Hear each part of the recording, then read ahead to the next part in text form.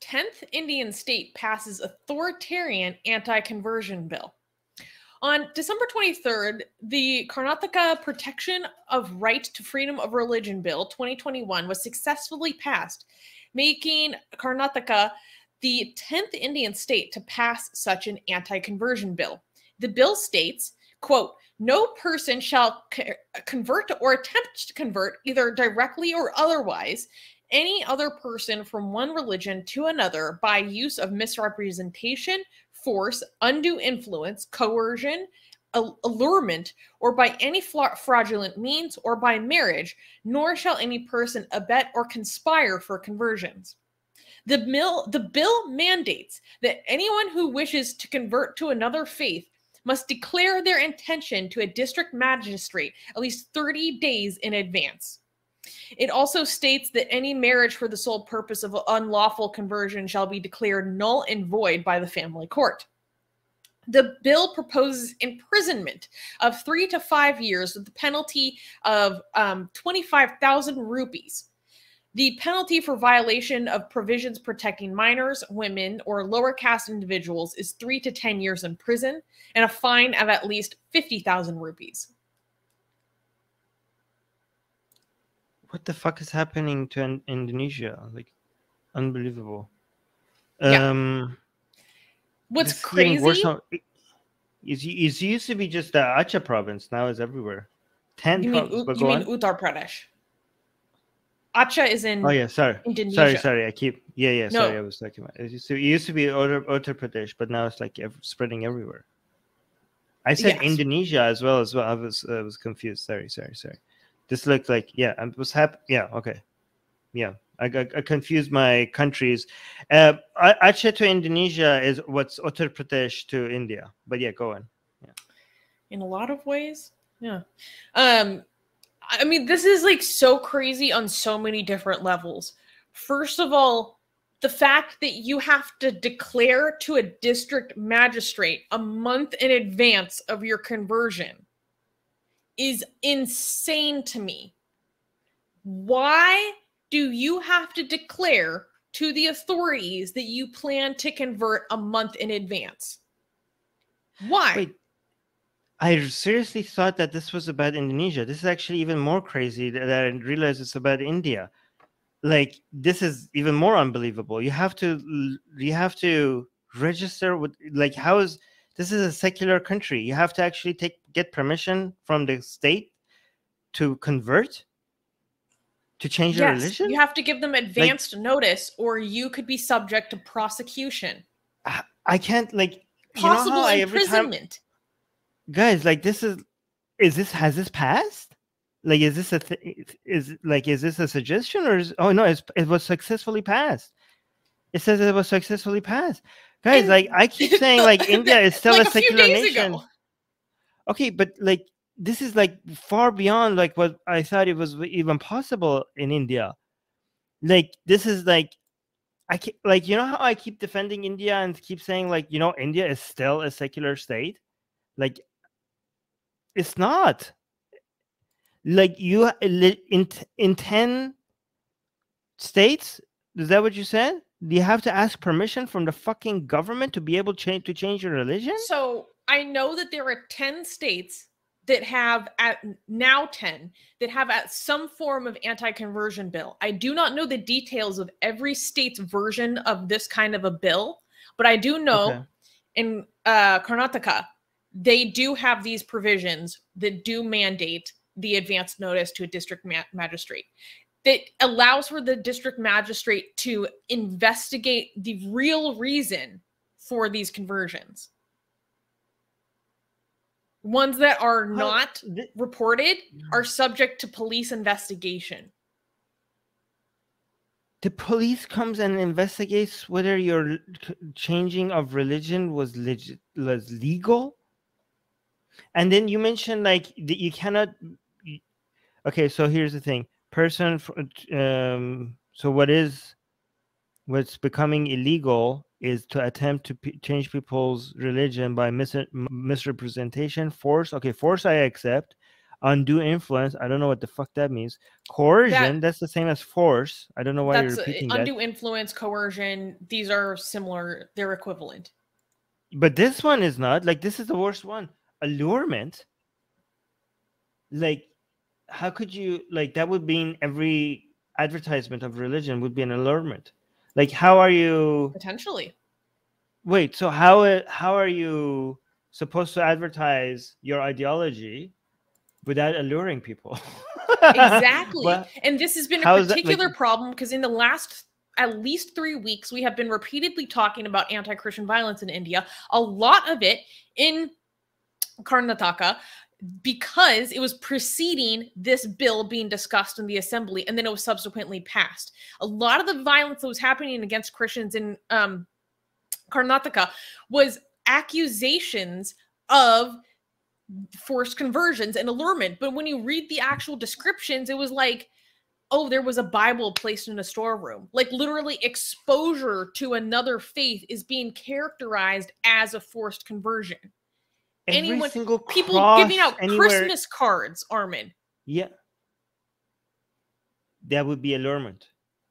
Yeah, they started torching. They set their Christmas cards on fire because they said it was like subject to the Azan playing would be allurement. It could be considered that. And look at the way the bill is phrased. It says every single cross on a church could be allurement. But you know what? So, like, what? This is Sharia. This is Hindu version of Sharia. This is exactly like how other religions under, like, Islamic land, they're not supposed to have any symbols out, any advertisement. Like, this is Hindu Sharia. But go on. But here's the kicker. Armin, here is the kicker. Guess what happens if, say, but there's a specific provision in this bill that if you convert to a religion and then you return to your original religion, none of these provisions apply. Wow. So conversion to Hinduism is allowed.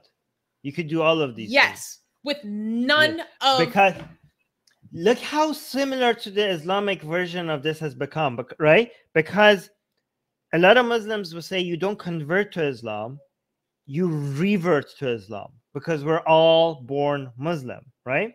So similarly, these people, okay, are saying that Pakistanis and Bangladeshis and Indians, everybody from the Indian subcontinent around that area, they are inherently Hindu.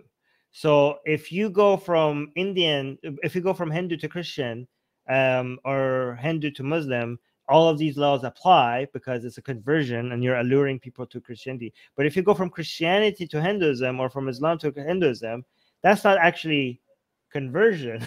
You know what they call That's basically, you're just coming home. Yeah, what do you call it? You're coming home. Garwapsi, yes. You're coming home. Yes, exactly. Unbelievable. Unbelievable. This is fascism. This is a theocracy now. And this is legit a theocracy. This bill is titled the Protection of the Right to Freedom of Religion Bill. Wow. But yet you have to report to a district magistrate that you want to change your religions. And it's subject to investigation, subject to prosecution if they find anything sketchy. And this bill is phrased so vaguely, and the attitudes are so incensed that the slightest thing could be perceived as forced conversion. Not to mention the fact that if you come from a lower caste or scheduled castes and tribes or OBCs, what does that stand for? Like backwards castes. If you come from any class of people that is subject to in Indian society reservations, which is, for people who don't know, it's kind of a form of affirmative action, but that's not it's very broad, but insanely simplified version and kind of incorrect version is, I'm just going to say it's affirmative action. If you come from one of these communities and you normally are provided with reservations from the government, but you convert, this bill says that they are going to have to re-examine whether or not you are still going to be entitled to those reservations. So if you try to convert to a religion that does not technically have casteism, for example, they are going to rip away any accommodations you could have received from being born into a highly oppressed group of people.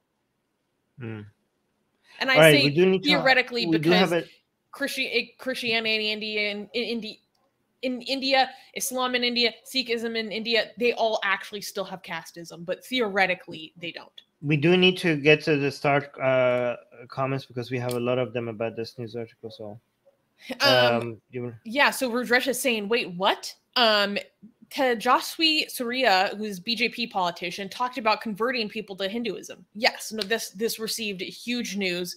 He's a very high BJP leader, for those who don't know, and he was talking boldly and openly about Garwapsi, about getting people to return to home, meaning Hinduism. Nobara is saying, remember, this rule only applies to Hindus converting to another religion, not the other way around. Exactly. Yeah. And Nobara is saying lower caste should continue to clean toilets. How dare they attempt to escape caste violence? Oh, no, they're being sarcastic. You're being sarcastic. Okay, yeah.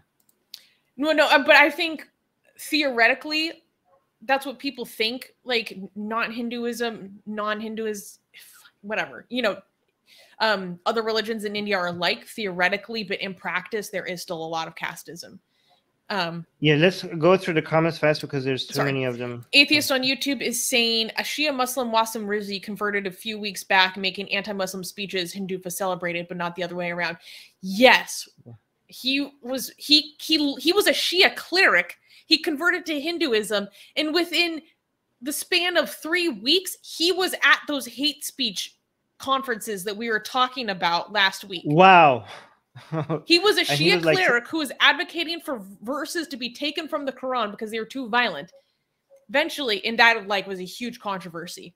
He eventually converted to Hinduism, and then within 3 weeks, he was openly inciting violence against Muslims. Amazing. Okay. I was like, who is this guy? Neptune is saying, I really want lower caste people to convert to other religions, especially Christianity. They are very poor. They can't become atheists suddenly. You know, honestly, if you're converting to Christianity because it increases your access, this is like I'm not gonna blame you for that. Obviously, this is not about like what you believe and what you don't believe. This is about making your lives less miserable and providing you some protection. Okay, so I will always speak against Christianity, but this is something different from Christianity. This is not about like, oh, me telling you whether or not Jesus was real or not. This is about like, you know what, my life is fucking miserable. I need access to a community, and this does that for me. Okay, so I would not blame anybody for trying to do that, especially if like conditions lower caste people have to live within in India. All right, that's just being practical. It's not about like having a philosophical discussion about whether or not God is real or Jesus is real. Right, so that's different. Neptune is saying Hindus are scared that they can't proselytize, so they made a law. Yeah, but don't say Hindus. Like, let's not generally collectively speak about all Hindus. Even if you don't mean it like that, it's better if you don't speak like that. Katie is saying, meanwhile, they still keep talking about, quote, bringing Indians back to Hinduism. Yep. Yeah, we mentioned that. Yeah. Okay, so I wanted to highlight this one because I wanted people to see Hindutva for Susanna. Read this. Why do you have to drag me into this? Okay. Hindutva for Susanna is saying, good job, Karnataka. Yeah, so no, I wanna actually agree with him, Susanna, because I want to say like good job in helping us show how big of a problem this is. Like look, like even there, it's I mean not a good job for destroying India, but like look what they're doing. Like it's really hard to continue saying that India is still secular. Like, look what they're doing, and look how popular this is. Like in our own live chat, we have Hindutva supporters who are celebrating this. Like this is like for people to feel like, oh no, this is just a fringe group of people. Not that many people support this. These are popular. These are fascistic moves that are extremely popular in India. Like, it's so widespread that even it leaks into even our own live chat. And I'm glad that Hindutva Susanna is here to show you guys how popular fascism has become in India.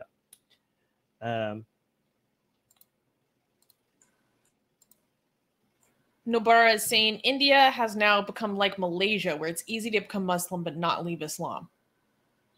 Well, yeah, I mean, yeah. Rudresh is saying, I think conversion to Christianity means you lose scheduled caste and scheduled tribe reservation benefits or something. I may be wrong. You're correct. You lose any benefits you receive from your scheduled caste or tribe, but you are supposed to be entitled to any reservations you would get for your new faith. But it's so weird. And that's so weird to me because you still are coming from that background anyways. I don't know. Katie is saying there are certain groups who believe that people outside the subcontinent were also Hindus. They believe Hinduism existed globally before other religions took over. Yes, I've seen their weird conspiracy maps of like it taking like how far Hinduism really got. And I'm like, oh, wow. Yeah. Okay, I had to highlight this because it's kind of ridiculous. Nobara is saying, I told you about this earlier, but you ignored me. You ignored my comment deliberately. Well, excuse me, Your Majesty, for not highlighting every single one of your comments. I'm sure me and Susanna had a very specific conspiracy for why hiding your very, I don't know what were you saying that we didn't highlight. But yeah, we had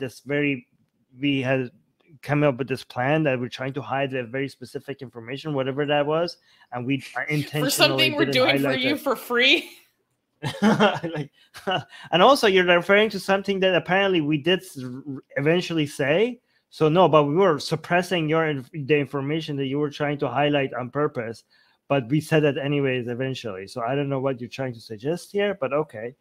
Anyways, here's a better comment by saying person. Nobara is saying, I agree with you on this fact, Armin. If it provides them with a community, why not? But I prefer that they break away from Hinduism by retrieving their pre-Hindu traditions.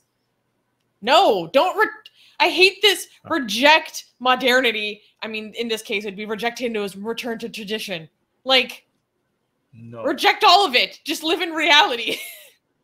Yeah, what you can keep your traditions as long as they don't hurt How about people. we graduate to the modern world? How about that? How about we move forward instead of going backwards, right? So there's that. Anyways. What's okay, interesting, cool. Something that we can't talk about for too long, but is that this in Karnataka, this bill was being protested by Congress. But I was reading about how earlier a version of this bill or a version of this concept of anti-conversion was actually first introduced in Karnataka by Congress. So I was reading these articles of all these politicians going back and forth about their own hypocrisy. Yeah, I just feel like we should say that for like a full picture. Guys, we can set our expectations according to what people's lived experiences and lives, but also promote for things that push people forward, right? Like when we say we're pushing for modernity and people are like, but they can't do this because their lives are like this. Yes, we don't expect people to be able to do certain things. We're not going to be like, just because we advocate for something, that doesn't mean that we're going to be like expecting everybody to be able to do that, right? But I think like we still have to advocate for things that is going to push a society forward, with the realization that not everybody is going to be able to move along that fast, right? So setting our expectations in a practical way does not mean that we should promote something that push society backwards. Like we're like, oh, that will push society backwards. This will push society forwards. And people are telling us, well, not everybody can move that fast. They're like, yes, we know. We don't expect them to, but we're still going to push in this direction instead of that direction. That doesn't mean that we think everybody could hop on right away. We're still going to push towards the right direction, even if it's slow. All right. When you're like, no, let's not go backwards. Katie's like, at least dinosaurs are cool. I'm sorry, Katie. I don't think they're going to come back if we keep moving backwards. Oh, That's man. not how it works. Atheist Republic needs your help. We have been the target of many legal attacks by Hindu nationalists ever since our founder, Armin Navabi, blasphemed against Hindu deities. We have retained legal counsel to help us defend our access to our community in India. We have started a fundraiser that will help us afford to tackle many legal issues, including judicial harassment and censorship. Whatever you can contribute will go a long ways in helping us in this fight. Link in the description below.